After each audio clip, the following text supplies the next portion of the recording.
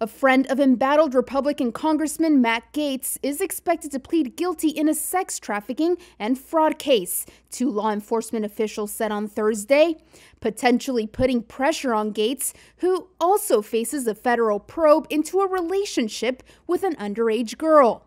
Prosecutors and defense lawyers are in discussions about Gaetz' friend, Joel Greenberg, entering a guilty plea, and a judge on Thursday gave him until May 15th to do so, the official said, speaking on condition of anonymity. Gaetz, a Florida U.S. representative, is being investigated by the Justice Department for possibly violating sex trafficking laws by allegedly paying travel expenses for a 17-year-old girl with whom he was romantically involved. Gaetz, a staunch Donald Trump supporter, has not been charged with any crimes and has denied wrongdoing. Outside the courthouse in Orlando, Florida, Greenberg's attorney, Fritz Scheller, was asked whether Gaetz should be worried about a Greenberg plea.